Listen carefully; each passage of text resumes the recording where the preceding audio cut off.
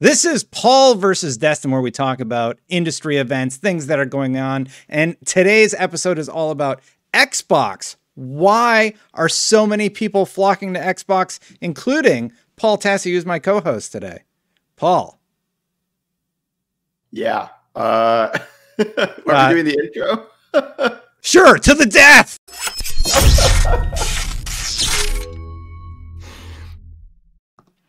All right. Perfect. Hi, everybody. You know what? We're just going to keep it that way. But that's fine. Paul, I didn't tell you this, but you're actually the inspiration for this whole piece. And oh, God. like you were talking about finally making the switch. Well, okay, going back a little bit further, my coworker Brian Altano had been playing a lot on Xbox, and he's like, Xbox is becoming my main platform. And I found it really, really interesting. So I kind of made a note about it. And then Verge starts talking about it. And Forbes, you start talking about it. And now Kotaku's talking about it. And the word just going around Twitter and trending and everywhere is Xbox is just hitting all the right notes. What do you think? Why is that happening? What is causing this shift? This is clearly a thing that is happening, a shift that is happening within the industry. What's causing it? Yeah, it's at least at the very least a perception shift. Like, I don't know if it's going to translate into some generational, bludgeoning of Xbox over Sony. Like, obviously, both consoles are selling extremely well, and Sony has a very strong lead heading into this generation. So, kind of everything's sold out. So it's mostly about supply. But in terms of the actual switchover, I don't know everybody's reasons, but for me, it's a combination of big things and small things. Whereas small things are things I just continue to be kind of irked by with Sony in terms of things I don't like about the UI or the controller or the copying phase and update files, and just kind of a bunch of tiny things that add up to the point where, like, I don't really see a clear advantage to continue to play at least third-party games that are shared across both platforms on Sony. But then there are all these larger kind of industry-based things where Xbox has this kind of juggernaut force in the form of Game Pass, where it's gotten to the point where, like, they're not just like adding all their own games to it and now Bethesda games, but like they're doing some pretty wild stuff. Like, they now have formerly Sony exclusive The Show, the baseball game. Everybody is just like game on day one. Everyone's stunned by that. It's like, so $70 on PS5, basically it's just another game that you can play for your subscription fee every month, for Xbox. Like, if you have Game Pass Ultimate, it's $14.99 a month. You get Game Pass Ultimate, you get Xbox Live, and you can play MLB The Show. I'm going to play MLB The Show, and I never would have touched that game without this Game Pass deal. It's really, really astounding. So how much do you think Game Pass is influencing it? Because I think what Xbox has done is they've created a suite of services that are making their console more attractive, not only for third-party games, but for their own games. And they've also invested heavily in Xbox Game Studios, right? So you start looking at all that together. People are looking at the future of Xbox, and they're like, oh, all the Bethesda games are definitely going to be on Xbox because they own that company. They have Game Studios, which is 20-something studios now. I don't know the exact number. That's a lot. Yeah. So how much do you think that's impacting it? The service suite, the backwards compatibility, the amount of games that they've teased this far? What do you think?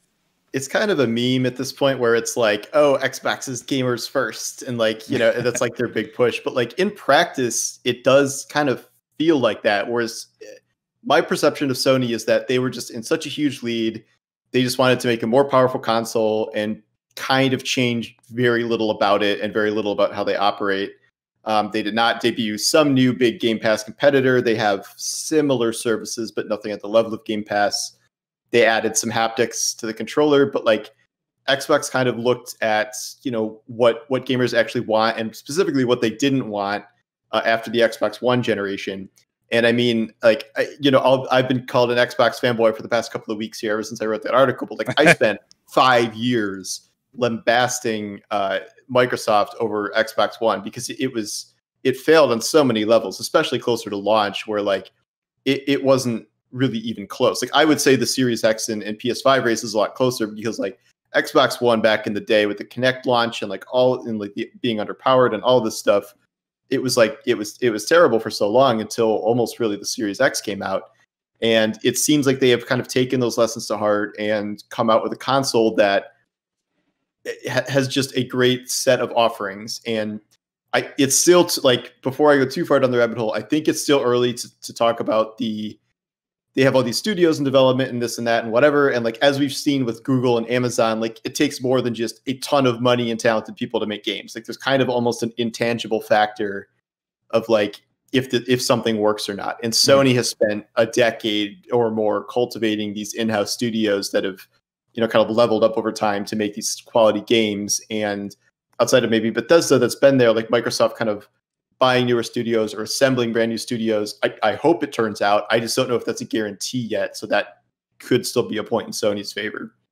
Yeah, for sure. And I'm not talking about one platform winning versus another platform, right? Like that's console war stuff. But the thing that has me most excited is that Xbox is now competing with Sony, because for so long, the narrative has been Sony has all the exclusives. Xbox has no games.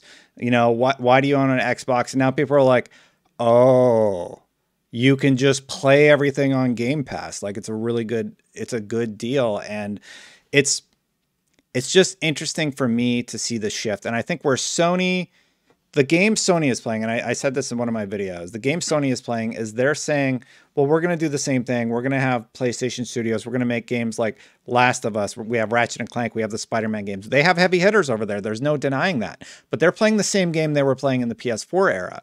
Xbox sort of looked at the future of what they could offer, and they've basically created what a lot of people have referred to as the Netflix of gaming with Game Pass, right? And people are really, really liking it. So my next question is, I feel like Sony has sort of dropped the ball in terms of services. They haven't modernized their services in quite some time. And I'm wondering, do you think Sony will try and compete with the Xbox suite of services? I know they have PlayStation Now, and they have some pretty good offerings with PlayStation Plus, but PlayStation Now just isn't hitting those same notes. What are your thoughts? No, I don't think they will. I don't think they need to. Like, for at least not yet.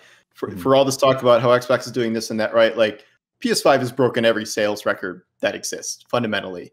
So they are now set up for a generation full of even if they change relatively nothing, they have such a steep install base for PS5 where they're selling as many as they can make, essentially.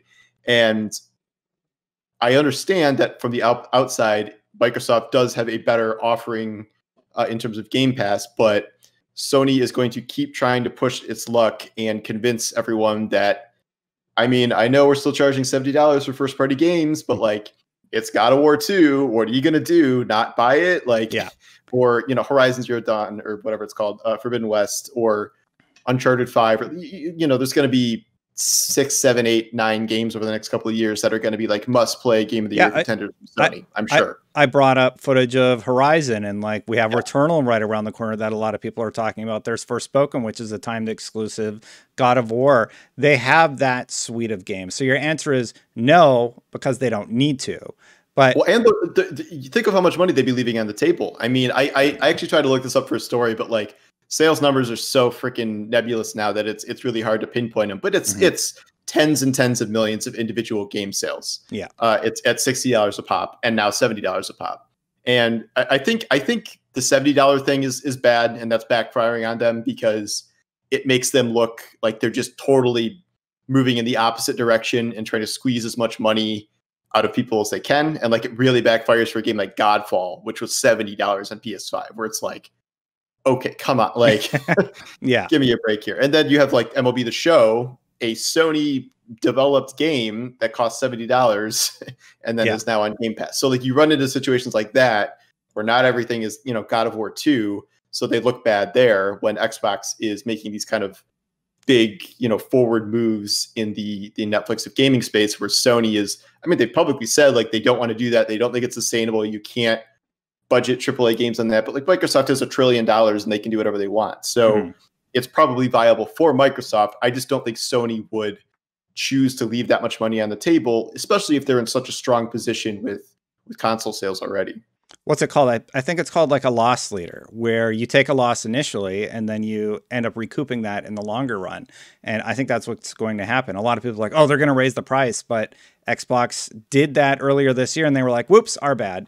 And to your point about that was the dumbest thing they've done since launch, I'll say that. But yeah, corrected it. They corrected it like the same day. Yeah, like it hadn't really happened yet. It was like it was like teased, and then they corrected it. And the whole Sony MLB thing, that was MLB saying, no, Sony, we're going to put this on more platforms. Here's the quote. It wasn't our decision, that's according to Sony. As part of the goal for this year's game, MLB decided to bring the franchise to more players and baseball fans, a PlayStation representative tells Inverse. This decision provides a unique opportunity to further establish MLB The Show as a premier brand for baseball video games. And MLB The Show is going to have a very good year. This whole idea of having sports games tied to one platform, just to me, it doesn't make any sense. Like it was always kind of weird. Like this is kind of a unique situation because it's this third party entity like coming in from the outside, whereas like that wouldn't really happen with almost any other franchise. So it is a little strange, but still a big deal nonetheless, because it's been 15 years, exclusive on PlayStation. So you don't, so I actually disagree with you on the services front. You're right that they don't have to, but I don't think they're just going to leave money on the table. They have PlayStation Now. They're doing all these server shutdowns and reshufflings. I think they have something up their sleeve. I don't know what, but I do think we're going to see something comparable on PlayStation Now. We saw sort of a weak entry with a recent Avengers edition. Everybody knows Avengers is kind of like, no, I don't want to say a flop, but there's less interest than a game like Outriders. Both are published by Square, right? Yeah. Yeah, so both are published by Square. And I have, comedically, I think the internet likes to think that Sony calls up Square. They're like, you gave Xbox Outriders? We want Avengers. And then the internet's like, Avengers? Like, what are you doing? They probably thought they were getting the better end of the deal there at first. But. Yeah, but... I have to imagine there is some sort of conversation going on about how they can further enhance their PlayStation Now service. Do you want to comment on that before we move on? That's my 2 cents. I think that there are ways to enhance PlayStation Now and make it more Game Pass-like. It is just hard for me to see a situation where they do one of two things, where they put huge games that they know are going to sell 10, 20, 25 million copies on PlayStation Game Pass day one, because that's leaving money on the table if they do that instead of just selling a box copy. Yeah. Whereas Microsoft, a lot of Microsoft's originals are kind of unknowns at this point outside of your every so often Halo and Gears games. But the PlayStation games are like known quantities. Like they know those games will sell and they are almost certain they will probably be good. Secondly, I don't know if they can pull what Microsoft has been pulling with these kind of crazy third-party deals where Beyond Light launches at Game Pass, Outriders launches on Game Pass. Like, I bet they almost got Cyberpunk to launch on Game Pass, which would have been kind of funny, but it seemed like they were close to that. And there's going to be more of these third-party deals to come. And I just don't know if Sony has like either the war chest or the desire to kind of play that game against Microsoft. So like, well, I think there's things they can do to improve their services and kind of improve PlayStation as a whole. I would be surprised if they went like fully down this rabbit hole and was like, PlayStation Now Ultimate, $15. Every PlayStation game or every new PlayStation game will be debut on here. I could see them doing more things like, oh, this is coming out on PC at the same time. And like, some stuff like that. But I would be surprised if anytime soon they went down this path of what Microsoft is doing, especially before we have any real proof of concept that like, any of their mega hit upcoming games are not going to sell 20 million box copies or whatever. So like if those sales start to decrease, if they're seeing the $70 thing backfire and they're losing, and then Microsoft has a bunch of huge hits and Game Pass goes to 50 million subscribers, maybe then they really start rethinking things. But I don't know if they're just in a position right now where they need to make drastic moves in that direction. Well, let me push you a little bit on that statement. Do you think it's the right move, or do you think they should try and look at their services? I think they should, because it seems like it's the inevitable future at some point. I don't know when that will be, but it's like, Netflix was first, and now there are 11 streaming services you need to subscribe for to get anything. And it's a little different in the game space because of how games are developed. And like, but it's also a smaller field. So like that Nintendo is not going to come up with their own Game Pass anytime soon. Yeah. So it's pretty much just Microsoft, Sony, and PC. So it might be like kind of old school versus new school. Nintendo kind of has something though, where you can get access to various games via their subscription service. It's not Game Pass, but just their online service. Is that what you mean? Something like that. I don't know enough about Nintendo. I'm not even going to pretend. Okay, internet, before I get this, giffied out or whatever. Justin, how dare you? I don't know what I'm talking about when it comes to Nintendo. So I'm just saying Nintendo is not usually at the cutting edge forefront of online game delivery, shall we say. So I don't see anything like that happening anytime soon. Okay, so moving on, and I was setting up the graphic for it, but so what announcements do you think are going to be coming from Xbox in the coming months? Because there's a rumored event happening this month in the coming weeks. We know they have several developer-focused events coming. There's one in May, and there's one in April, and the Xbox specific event is supposed to be to supplement that. And then we know an E3 is in June. So we have something in April, May, and June, all focused around the Xbox console. So like, what do you think we're going to hear from those several events, and why are they doing this sort of monthly thing? That's a good question. I didn't know they were doing that many events till you just told me. But well, literally as of tonight, the new rumor is that they will maybe produce Kojima's next game in some sort of deal to try and appeal to Japanese gamers and everyone who's a Kojima fan. There was the Kojima statue behind Phil Spencer in the last Microsoft thing. And now I forget who's reporting it. It's one of the journalist insider Jeff Grubb. Jeff Grubb. Okay. Yeah, there you go. He says that deal is potentially happening or whatever. So that's like the thing. And then of course, they have unlimited money, so they can just keep buying studios if they want. The Bethesda deal was huge. I don't know if they're going to immediately pivot into buying another huge studio, and yet they have been moving exceedingly fast. Like I even heard people talking about like, hey, maybe they'll buy Square Enix, like, which would have sounded a bit ridiculous before they bought Bethesda, but maybe not now, considering Square Enix's catalog is maybe less than Bethesda. I don't know the size. It's also really interesting that so many Final Fantasy games are on Game Pass, but they're not on PlayStation Now. For me, Square and PlayStation were synonymous with each other for so long, and now I'm just seeing all of these games on the Xbox platform. Like maybe that dream that Xbox fans have had of Final Fantasy 14 finally coming to Xbox could finally come to fruition, but that's been a pipe dream for so long. Anyway, continue, please. Oh yeah, 14 specifically. That's I would say that's almost a sure thing at some point. It's just the bigger potatoes are like, are they going to buy Square as a whole like that? We know that Microsoft wants to make inroads in Asia, and the idea is that they will make some sort of big Japanese purchase to try and make that happen.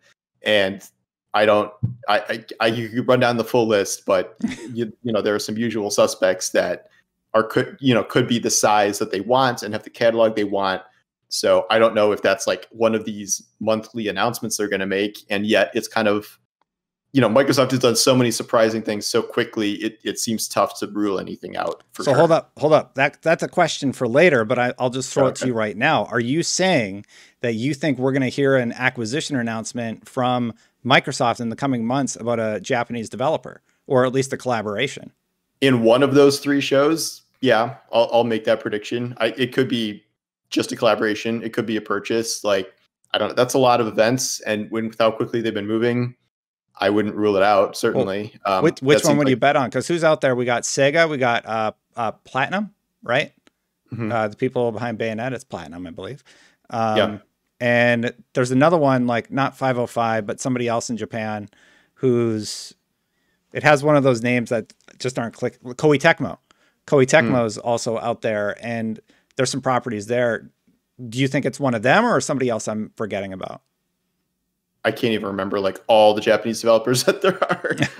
I think those are all viable because of their relative size. But I also think it could just be the Kojima announcement or something like that, where maybe Kojima's next game is the Game Pass game or something. So I think pretty much anything seems possible now after the Bethesda deal. Like it just, short of like Microsoft buying Activision or something like that's That would maybe be a bridge too yeah. far. But Bobby Kotick wouldn't let it happen.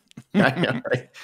But like almost nothing seems off the table now in terms of like Microsoft's desire to be like the force in gaming through kind of sheer bulk alone. Yeah. No, I mean, like all those developers. And for me, it's just about seeing correlations. You see the statue on Phil Spencer's desk. Okay, something's happening there because he's already put 2 teasers back there, right? So he's saying, like, maybe it's not as big as we're thinking. Maybe it's just something like Death Stranding's coming to the Xbox ecosystem, because I don't know if that was exclusive. That'd be very boring, but okay.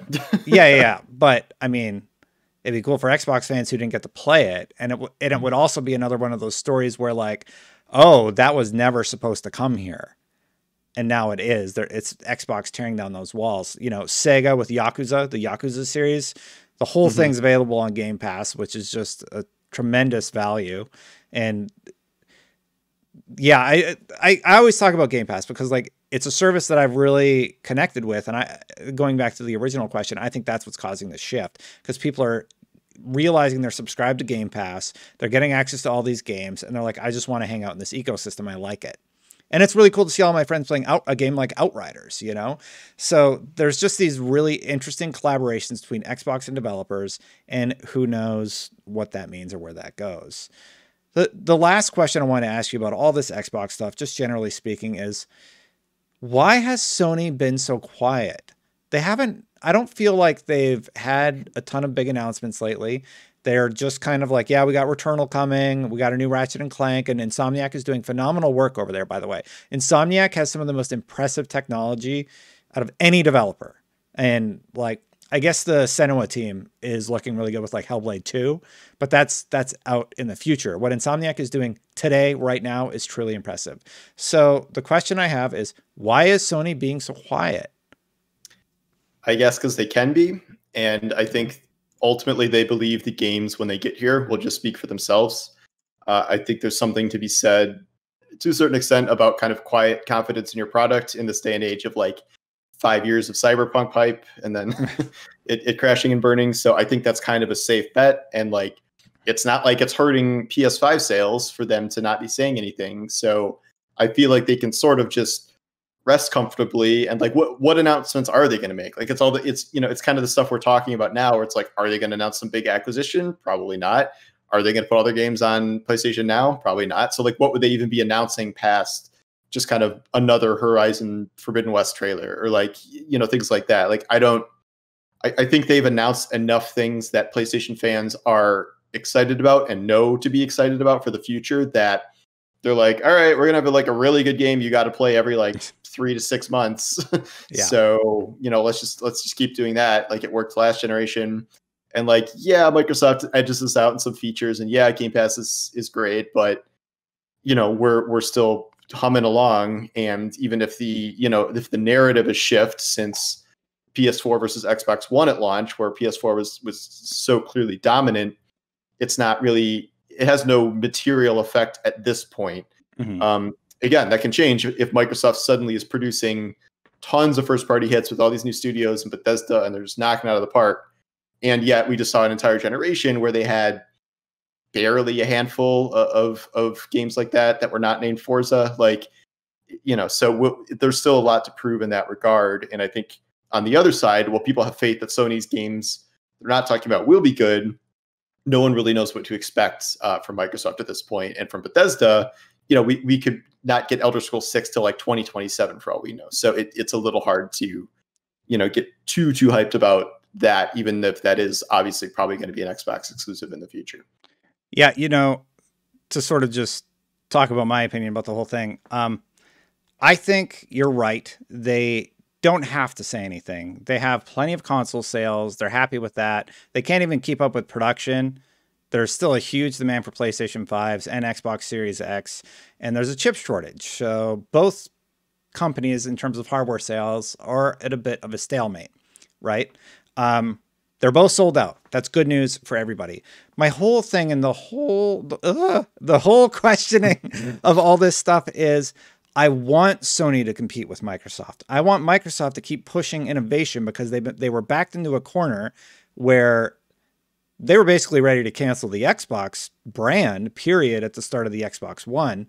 And you look at where it is today, and the future is looking incredibly bright and optimistic for the Xbox brand. And I want them both to have just excellent services, excellent games, so that everybody ends up winning in the end. When that's the scenario, people like we win as gamers and developers win because they have more opportunities to develop for one or the other. And you kind of got to curry favor with then Xbox and PlayStation have to curry favor with developers to have, you know, their suite of exclusives. And if we get back to that perfectly balanced sort of situation, you know, as opposed to having too much on one side, to me, that's a better environment for everybody. Would you agree with that or no? Yeah, well, and that's kind of where we are, like, because there isn't that huge disparity there was before. So like Microsoft is sort of caught up in that sense, whereas like, and then Sony hasn't done anything to surge further ahead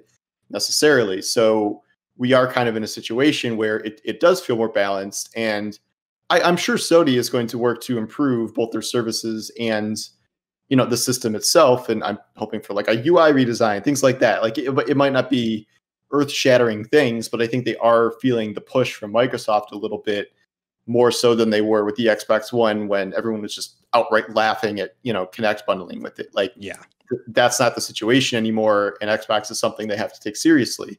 And it might not be just straight up copying everything Xbox is doing, especially if they're still in the lead and are likely to maintain that lead. But it does probably mean more innovation because, you know, a generation of essentially just dominating the Xbox led them to change relatively little other than making, you know, a more powerful PlayStation. And that's a bit of complacency because they're like, okay, well, it worked before. Let's just do the same thing again and not really go nuts with all these features. And I know I'm glossing over some things they added, like cards and whatever, but generally speaking, I don't think they did as much in that arena as like comparing, you know, the Series X to the Xbox One and like the wide gap between those two. Yeah. So yeah. So as briefly as possible, I'll pose you the question one more time. We answered it at the top, but just to sort of recap, why do you think people are flocking to Xbox? Why are we seeing these stories on Kotaku, on Forbes, on IGN? Well, from IGN employees like my buddy Brian Altano, saying, hey, I get it. Xbox is doing some smart stuff. For clicks, clearly. I mean, that's... I think a lot of it is Game Pass. And then a lot of it are these just massive deals they're making, showing how much Microsoft is investing in its first-party lineup, its deals with third-party developers, and just nothing has gone wrong like it did with the Xbox One. And both consoles have not really released any kind of like ultra mega hit jaw-dropping exclusives at this point, so there's no real way to compare those yet. So it's all the positive stories have pretty much been like, can you believe this new thing Microsoft is getting on Game Pass? Or can you believe this multi-billion-dollar studio Microsoft just bought? Where Sony doesn't really have any news like that. And Sony's just, we're still making games and sorry, you can't get a PS5 yet. So I think Xbox is winning this from a PR perspective, from a features perspective, but whether that translates into a quote generational win, probably not. It's just, I think it's going to be a lot more kind of an even contest than last time. And again, like you said, everybody kind of wins. Yeah. If Xbox gets better, that pleases Xbox fans. Someone like me who owns both systems, I will probably be playing Xbox third-party games more because I like their ecosystem more. I like all their little features, and some things about Sony annoy me. I will still play my PlayStation. You're going to play God of War Ragnarok. You're going to play Horizon. I'm going to play all the exclusives, and I'm going to keep playing Destiny there because it doesn't have crossplay yet, and all my friends are on it, and it's easier to, you know, group up with them. So although the party system, that's something else Sony has to fix. So there's no like clear losers here. Like I wouldn't say Sony is losing by selling, you know, millions and millions of PS5s. It's just they seem relatively quiet compared to Xbox, and Xbox is making these just colossal kind of industry shattering moves that Sony almost can't be expected to make at that level, I guess. They can't. I don't think Sony as a company has the capital, and that's not a dig at PlayStation. That's just, if you look at the revenue of Microsoft, because they sell Windows, right? You look at that versus, you know, Sony, who is largely movies and entertainment. It's still TV. Massive. Yeah, and TV. It's massive. It's just not comparable. My dishwasher's going off. There are different levels of apocalyptic size corporations in America, and Microsoft is like top, you know, whatever in the world, and Sony's a little further down the list. But yeah, so I think you're right, and you sort of hit the nail on the head. It's Microsoft is making industry-shattering, interesting moves that has everybody talking. But in addition to that, they have this awesome backwards compatibility suite, and they also are doing something very, very interesting and forward-thinking with Game Pass. And that is why people are starting to get into the Xbox ecosystem, which is really well optimized and slick, and it's easier to navigate more than ever now. And Sony is stumbling there. So that's why the conversation is shifting. And I think it's as simple as that. We'll see how it pans out over the next, 10 years or however long these consoles are going to be. We'll check back in 10 years when the show's still going and see how that. Yeah. Speaking of the show still going, it's still going, but it's fatality time. Let's go. Finish him.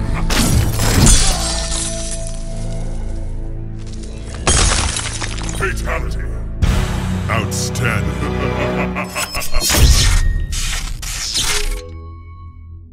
Flawless victory. If you want to subscribe to Paul, you can do so by clicking his icon or checking the description below. Thank you for watching this show. This show airs every Sunday, and I post a video every day at 7 a.m. The baby keeps me up all night. So if you like this channel, hit that subscribe button, hit that bell, and you'll know what's coming next. See you for the next one. Bye, everybody.